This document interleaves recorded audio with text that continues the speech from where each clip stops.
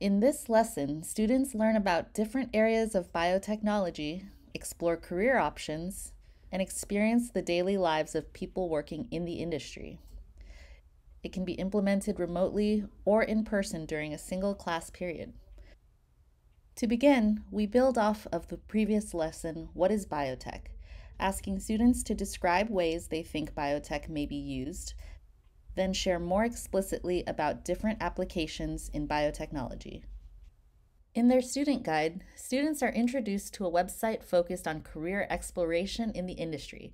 Teachers often start this activity together as a whole group, beginning with questions that ask about where biotech companies are located, and to choose a few they find interesting.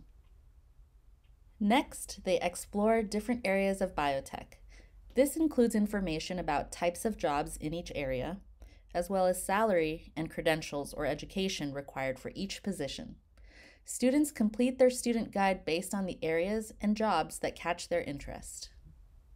Lastly, students get to know people doing different types of work in the field.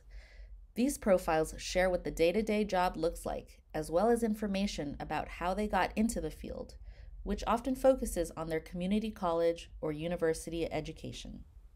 After introducing the slide deck and starting the web search together, we've found that most teachers then give students time on their own to explore these resources. In most cases, this can be done in 60 minutes. Because students only need the website for the student guide, they can also begin in class and finish at home on their own.